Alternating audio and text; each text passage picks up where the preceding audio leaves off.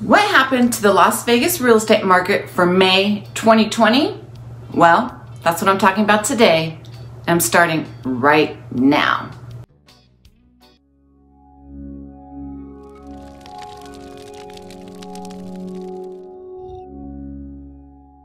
Hey everyone, welcome back to my channel. I'm Angela O'Hare, your favorite Las Vegas realtor.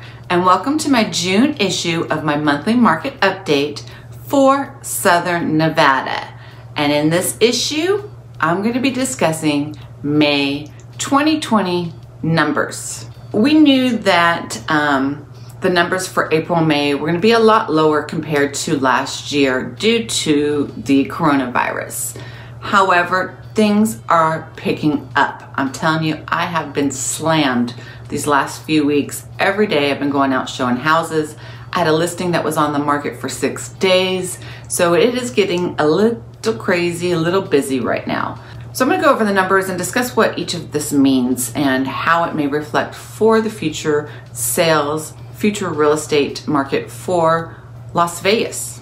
So there were 1,702 listings that sold for the month of May, which is down 13.6% from April and down 48.1% from May 2019. Yeah, 1,700 sales in a month is low, but it's not in uncharted territory.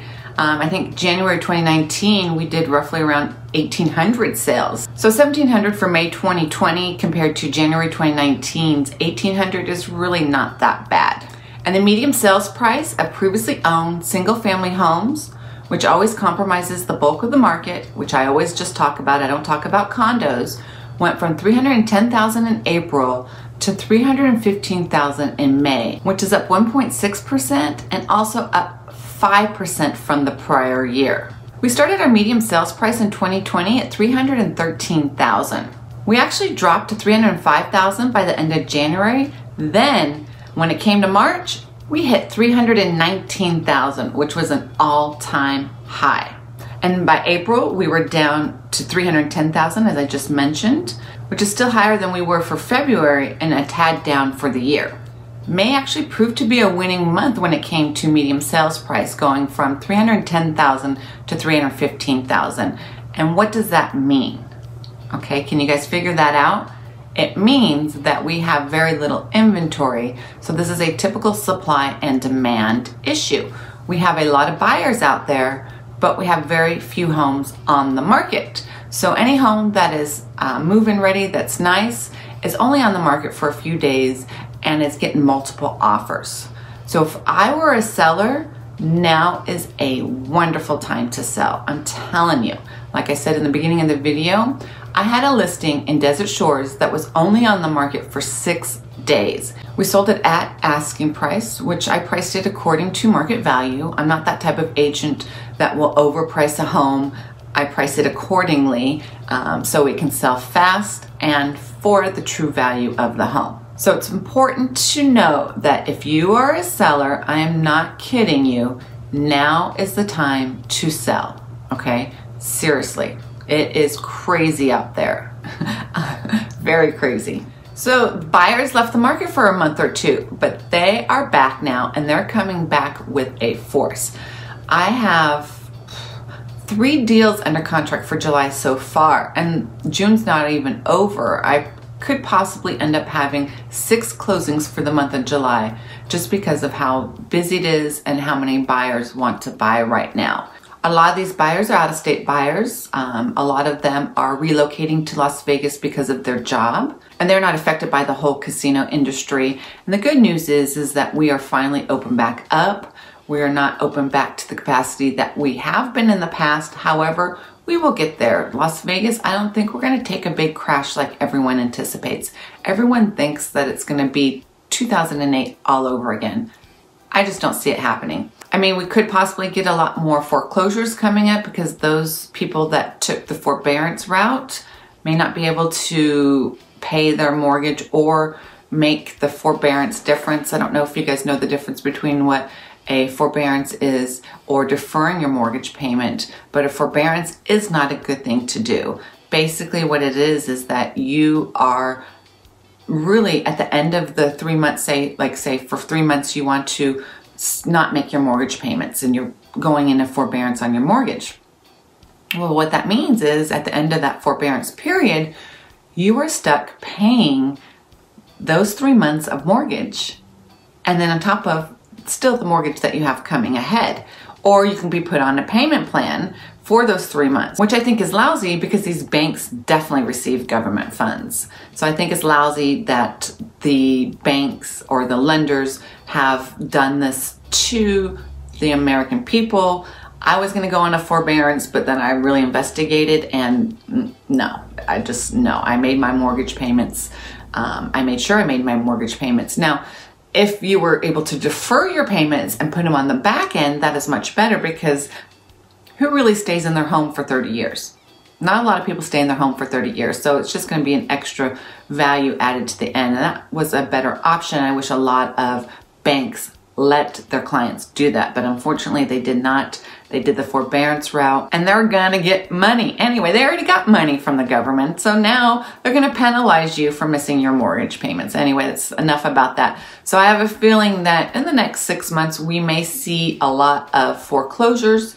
A lot of people who weren't able to afford their mortgage payments during the coronavirus will still not be able to afford their mortgage payment, because when maybe they're not back in work. Maybe they're not working full-time just yet. And maybe the coronavirus will come back again with the force, especially with all these riots happening. You just never know.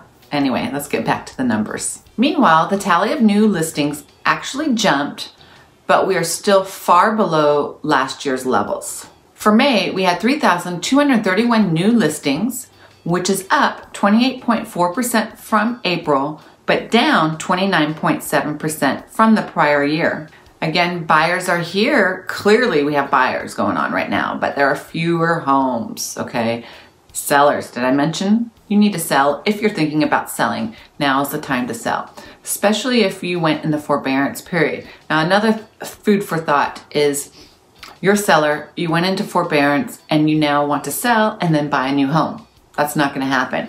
You need to make sure that you take care of your forbearance, you pay up whatever fees, whatever payments you're missing on, then you can sell and buy new. I had a client, out-of-state client, that wanted to buy. However, he wouldn't get approved for a loan because he was still on his forbearance for his mortgage. So it's very important that you take care of that forbearance first, sell your house, and then buy a new one, if that's the route you want to go. There was also a total number of 5,799 homes listed without offers in the month of May, which is down 4% from April and down 26% from the prior year. And our housing supply jumped up to 3.4 months of housing supply. We were at the 2.1 level for a long time, but now we are now at 3.4 months of housing supply, which is up 11.1% from April and up 42.2% from the prior year. 6 months of housing supply is considered a neutral market. Anything over 6 months is considered a buyer's market, and anything under 6 months is considered a seller's market. So we're still technically in a seller's market right now. And 66.4% of the closings was on the market in May for 30 days or less. In April, this number was 69.5%, and in May 2019, 55.1% of the homes were on the market for 30 days or less. What I'm seeing is that homes that are updated, move-in ready, clean, are actually selling a lot faster, and homes that have been on the market either have become stale, or they were overpriced, or they just weren't move-in ready. I have been, however, been able to get all the 3 transactions, or the 2 buyers that are closing next month. One of them, I was able to negotiate $10,000 in price and then have the seller pay $8,500 in their closing costs. In the second deal, it was already priced accordingly. It was priced right, but I was able to get the seller to pay $4,500 in closing costs. So that's the important thing to consider when you're buying a home. One, you need an agent that knows how to negotiate and knows how to negotiate at the right time. Especially if you really like the house and you don't want to lose the house, there's certain factors that we look. When we make an offer, what I do is I look at see what's been selling in that neighborhood first, and then I look around in that neighborhood to run comps of that home. So once I run the comps, then I assess how long that home's been on the market. Sometimes even if the home's been on the market for a couple of days, I may still try to get the seller to pay for the closing costs, because it just depends on how desperate the seller is or willing to sell their home, or how much they want to sell their home. There's just certain factors that I look at when we make offers on a home. And a lot of people think that the market's going to crash, and it may crash, but right now this summer, I don't see it happening at all. We are coming back with full force, and I can't wait to go over the numbers in July, or actually August, because of how busy I am in June.